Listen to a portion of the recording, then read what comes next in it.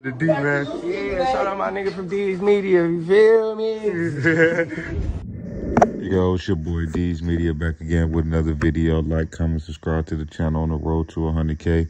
Today we're going to talk about Gucci Mane artist FTO Sett.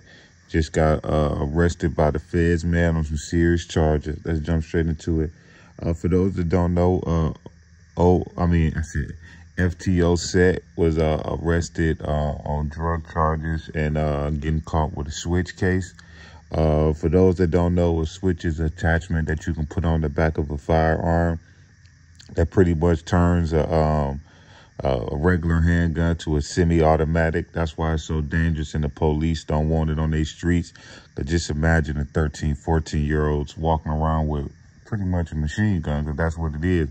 But yeah, man, it ain't looking good for him, man. You know, the feds picked this case up, which we already know because he got a name for himself, and that's just what the feds do. You know, when you got a name for yourself and you get into some serious issues, you know, the feds, they be the first one at that court appearance to pick it up. So like I say, man, it's another Gucci Mane artist, man, that's headed to prison, man. It's like, man, when you sign a 1017, man, it's like in a contract, it say eventually you will go to prison, but dang, everybody signed a Gucci get locked up, man. You got Pooh Shiesty, Fujiano, you got him, Hot Boy West just got sentenced to 15 years. Dang. But I wish him the best, man. But for all the kids out there, man, you know, that looked up to FTO Sett, look up to Gucci, man, just look up to anybody, period, man. Eventually in life, man, you got to move the right way. You know, a lot of these young dudes, they want to have their homies with them. They don't want to pay for armed security. But just put it to you like this, right?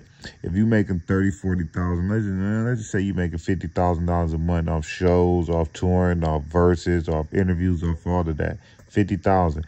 Why wouldn't you pay out of that $50,000, $10,000 a month for armed security, or $15,000 for, you get what I'm saying? Because it's like, eventually, if you got your homies securing you or you securing yourself, eventually that's going to go left. You get what I'm saying?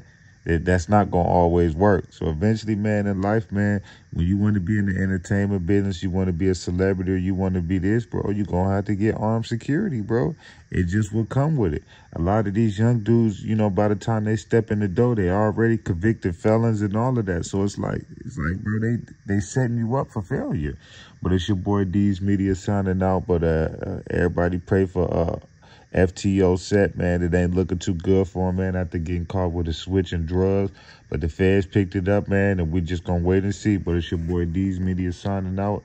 Peace, positivity, network growth. Let's save these kids. The D man. Yeah, shout out my nigga from D's Media, you feel me?